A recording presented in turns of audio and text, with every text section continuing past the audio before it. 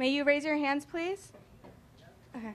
Great. But we're not going to be here for much long because of the climate crisis. We only have a few months left. I love that you support the Green Deal, but it's not getting rid of fossil fuel. It's not going to solve the problem fast enough.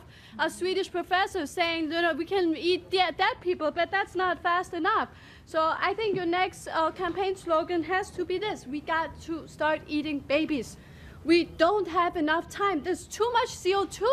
All of you, you're a pollutant. Too much CO2. We have to start now, please. You are so great. I'm so happy that you're really supporting the Green Deal, but it's not enough. Even if we would bomb Russia, we still have too many people, too much pollution. So we have to get rid of the babies. That's a big problem. Just stopping having babies is not enough. We need to eat the babies, and this is very serious. Please give a response. Thank you. We'll go ahead. Okay. No, we'll go ahead. No. Yeah, no. Thank you.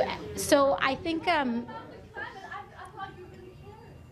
so one of the things that's very important to us is that we need to treat the climate crisis with the urgency that it does present. Luckily, we have more than a few months. We do need to hit net zero in several years.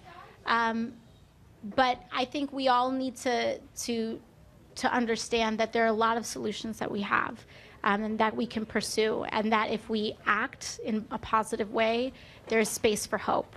We are never beyond hope. Okay. Thank you. Let's start right there.